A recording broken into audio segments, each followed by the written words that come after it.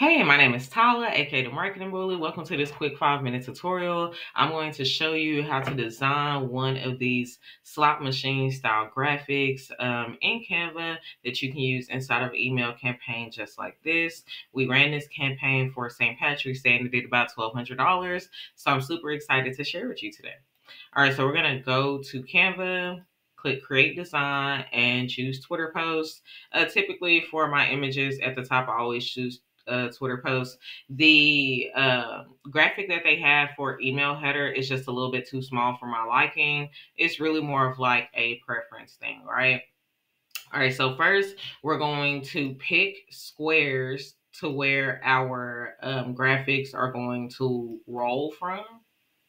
And you want to make sure that you leave a little bit of room in between each of them. If you want text above like this, then you'll need to do a larger graphic. If you have Canva Pro, this is easy to resize. Just touch resize and magic touch and go to custom size. And then we're going to make the height bigger.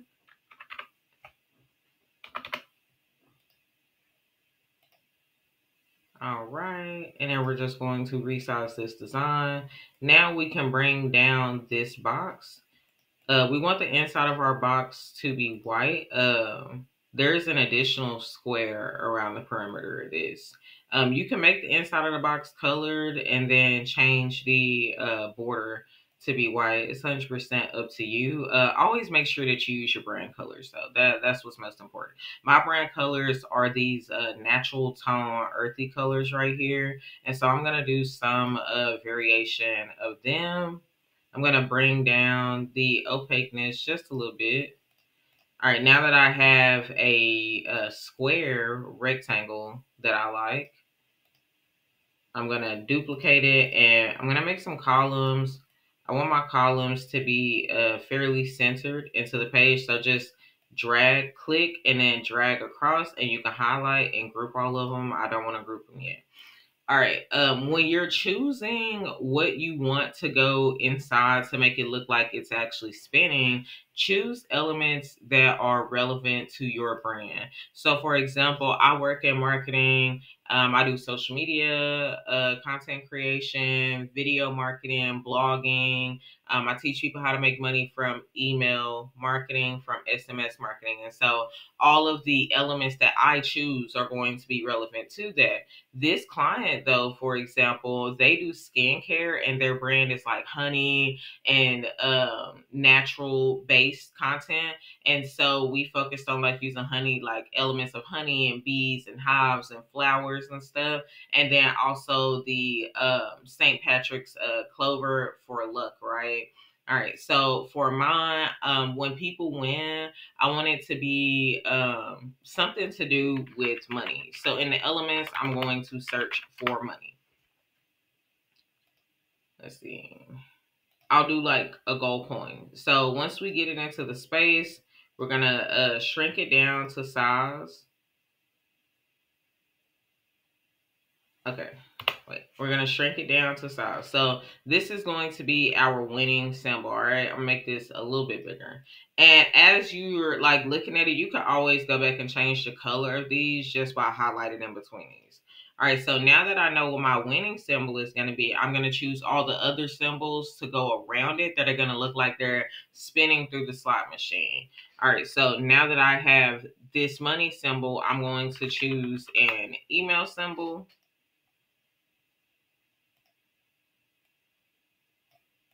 Want to try and keep them the same size. Because a lot of these symbols are goldish, I may end up changing these to contrast better. Probably go ahead and do that now. And now they're showing up a lot better. They're just a lot easier for me to read. Again, sticking to my brand colors. All right, so I have the email symbol, and then I'm going to choose a social media symbol. So I'll just do Twitter.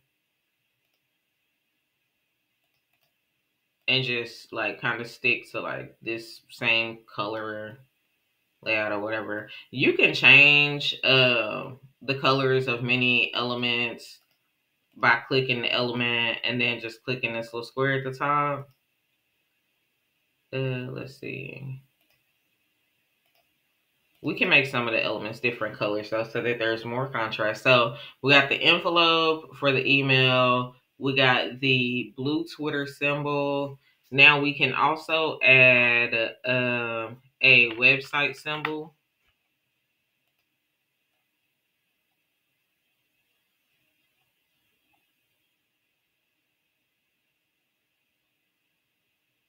Let's see. I'm just gonna pick a random one. I don't want to make this too hard. So notice that like I'm placing symbols outside of these brown squares, and I'm gonna go over why in a minute, but this is really important. You need more symbols than what actually fits in this square to be on the page. All right, so we got a website symbol, and then now I'm just going to choose one for books since I do write books and that's still on brand for me. If you have not checked out any of my books, I highly recommend. All right, so they may not all fit in the screen. As long as a piece of it is still in the screen, then you can highlight it. All right, so now that we have the symbols on lock, we're going to highlight the background squares only, group them, and then we're going to click the three dots and lock those in place because we don't want those to move while we're doing this. All right, so now we're going to drag down. So click and drag down on these symbols, and notice that the background is not highlighted because it is locked in place. In order for you to change this background now, you're going to have to click the actual squares and unlock them. You'll also have to unlock them one by one, even though they're grouped together. It won't do it as a group action unless you click in the open space around it. But if you click a specific one, it'll only lock that one. All right, so we're going to highlight these again. We're going to group them, and then we're going to duplicate it. Now, in duplicating it, you don't want them to be lined up because you need it to like roll to be lined up. So I have one that's like starting off in the middle. And then I have another one that's going to kind of start off like this. And so now that I'm doing this, I know that I need to ungroup these so that I can like kind of rearrange them. So we're going to ungroup this one. Let's drag these two symbols up. And then we can drag, let's drag these back down. So we'll just click undo. And then we're going to swap the place for the gold so that one of the golds is coming from the top. And so we want to make sure that for the orientation that the symbols are kind of coming from like different directions so that the rolling actually makes sense. All right, so now that we did that, we're going to group these again. And now we're going to animate them. So we're going to click the little square of all of them, go to animate and click create an animation. And we're going to drag up and then drag back down and then kind of bounce it like a slot machine would do. And then you can click steady or you can click smooth. And try to keep your hand as steady as possible, right? I know it's kind of hard to do, but the more steady that you keep your hand, the smoother your animation is going to be. So I'm going to redo this again. So I'm going to drag it up, and I'm going to drag it back down, and I'm going to, all right. I feel like that one is a lot smoother. It's still a little shaky, but it's a lot smoother. So now you can play with the speed of it to make it go faster. So do a little bit faster because, you know, like when you're doing the slot machines, it moves pretty fast, right? So now that we did that one, we're going to do the same for this one. We're going to click animate. We're going to grab it from the bottom. Oh, okay. I'm going to drag it back down.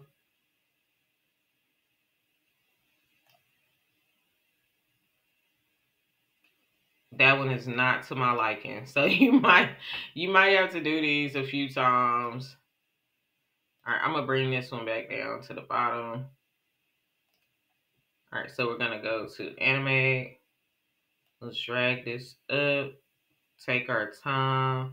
The slower you go, the better. You can always go back and speed it up later.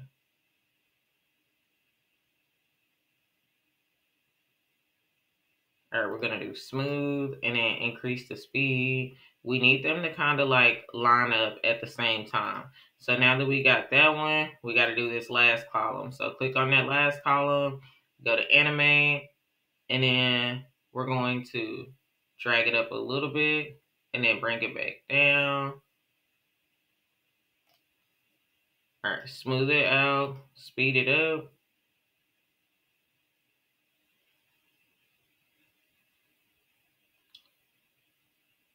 Speed it up a little bit more. All right, so now we can click done. And now we can add some white squares over, or if the square is not going to be white, it needs to be the same color as whatever the background is going to be. My background is white, so that's what the color of these little rectangles are that I'm finna put on here to cover up the background. Well, not the background, but like the symbols outside of the square. And so now when I press play, they just look like they're spinning. Now you can like add a border around it. So if you click shapes, click that square and make this shape transparent. And then now you can add a border. I'm gonna make my border a different color. We're gonna take that out. Okay.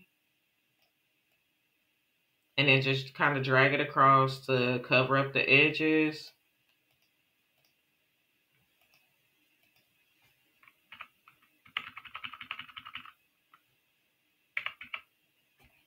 All right, now we're going to lock these squares in place so that they're not moving.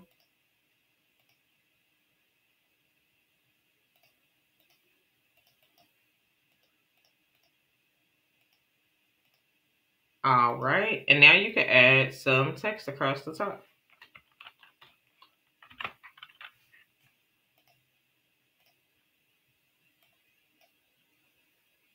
Change the color of your text so that you can actually read it.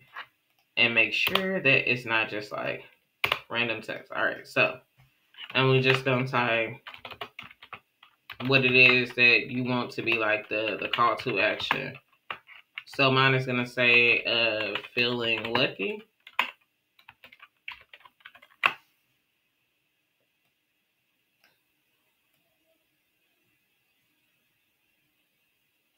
All right, we're gonna center our text. So feeling lucky, play to win big in our new giveaway. All right. So you can always, dress it up more, add more elements to the background. Let's see. Position. Change the color of this text. All right. So, like, you can go to elements and add more stuff to the background and all of that jazz, but I don't got to do all that. You can also animate your text by clicking the text and going to animate and then doing like pop or swipe or breathe to make it get bigger. You could do the typewriter. I'm gonna do the burst. All right, so, and now this is what it looks like. So notice how there's a square right there covering that up. You always want to test them out. All right, so let's see. Position. Backwards. So we're going to delete that square that's right there. And then we're going to bring the border back up. All right, so now we're done with our animation. Click share, click download, go to GIF, and then drag this down. This is going to control the size of your file. If it's over 5 megabytes, you're not going to be able to download it.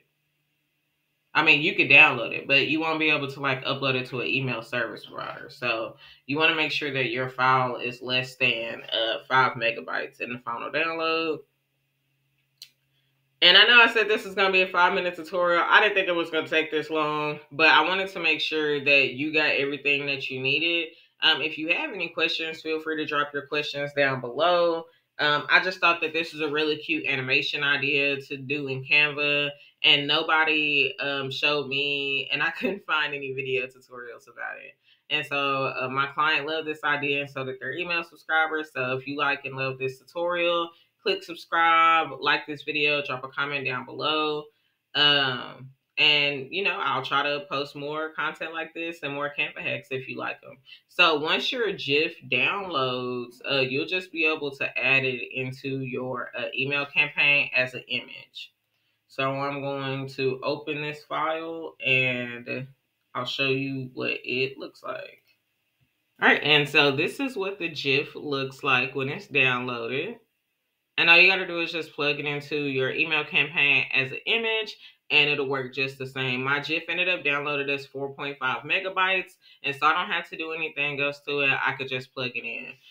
If you guys have any questions, again, feel free to drop your questions down below. Leave a comment and ask me anything about this process. If you need me to clarify, if there's a button that you missed or something, just let me know and I'm happy to help. As always, I'll see you